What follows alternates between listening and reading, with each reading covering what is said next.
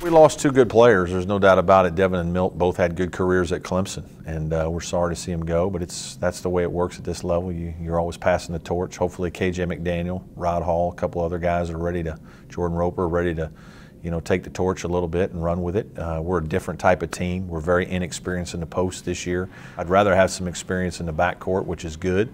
But there's going to be a little bit of a learning curve for these guys. KJ is still, emerging as a very good player in this league. We think he's going to have another breakout season and really be good for us.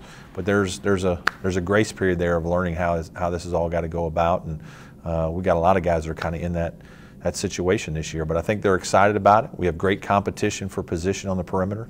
Got more guys healthy that are back. And so, we're really excited about our depth, especially in the backcourt.